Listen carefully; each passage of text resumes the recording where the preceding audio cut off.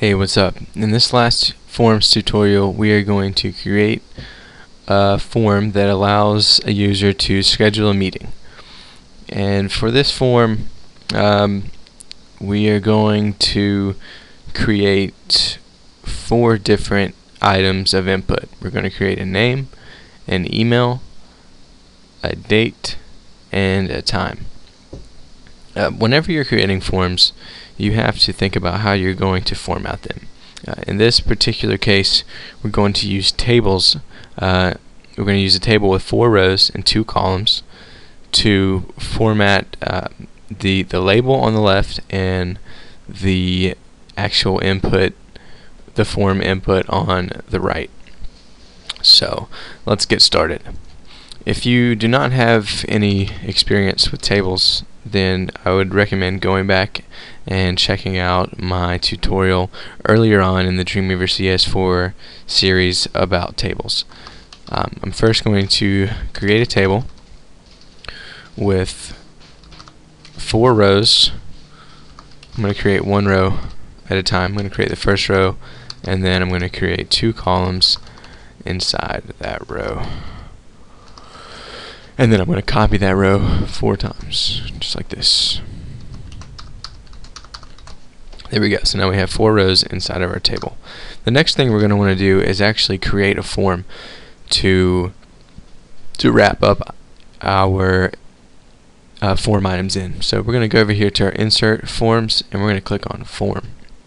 And we're going to put the action as a number sign, which usually you would insert the link to some PHP or some Code Fusion or ASP code to handle the form, but for this example we're just dealing with actually building the forms themselves and not handling them. We are going to validate them though. So now we have our form. I'm going to take this closing tag, I'm going to cut that and put it at the end of our table here, just like that.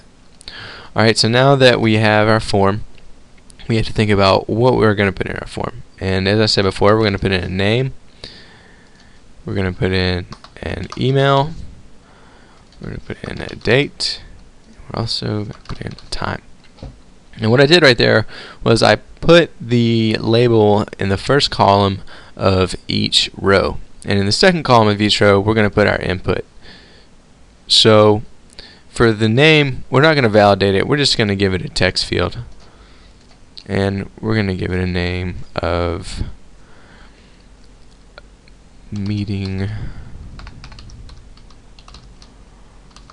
name. And now we're going to have an actual text field that's going to be validated based on an email. So we're going to click inside of the second column in the second row and click on Spry Validation Text Field, just like that. I'm going to give it an ID of email. There we go. And since the properties of this spry aren't showing up down here, I'm going to click on Page Properties and say OK. And now we have our spry text field properties down here. And for this particular input box, we're going to make sure that it's going to be validated on an email address. And that is that for the email. And now we're going to do the same thing, except instead of email, we're going to do date. So say spry validation text field ID is date,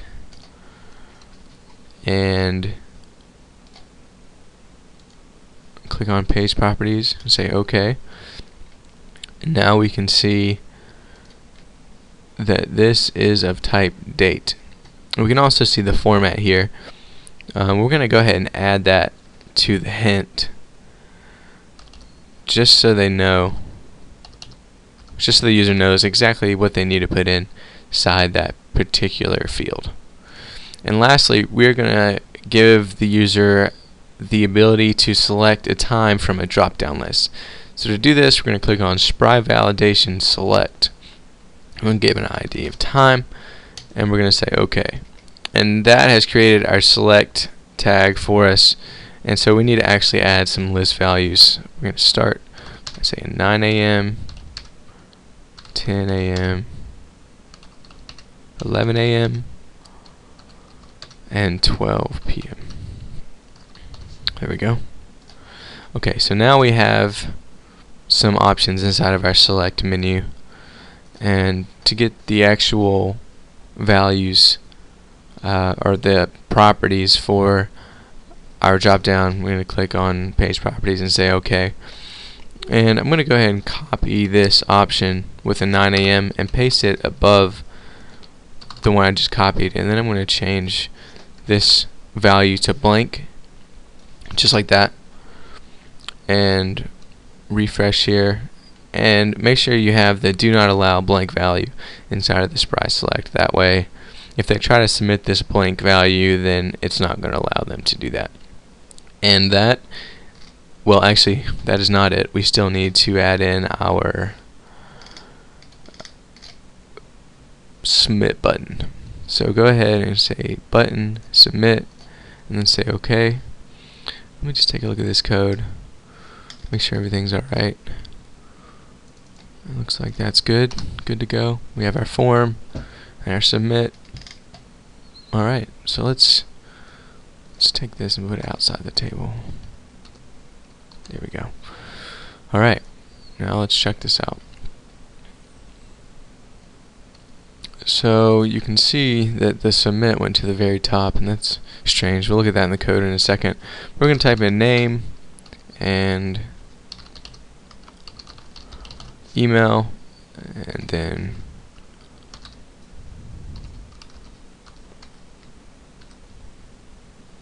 say 2010, give it a time of 11 a.m. and that should be good enough to submit. And what should happen is these should turn green just to say okay, they're good to go, and you saw them turn green.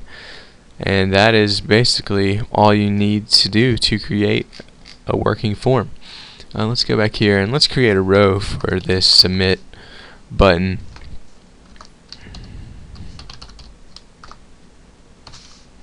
That way it's not at the very top. And I added in that call span too, which means that it spans 2 columns. There we go. Let's run this, and this should look a little bit cleaner. There we go. Alright, and that wraps up our forms series. The next series is going to be on creating interactive web pages. It's going to be a lot of fun. It's going to be super sweet. So make sure you guys subscribe, stay tuned, and keep watching these tutorials. You're sure to learn something, and I will see you in the next tutorial.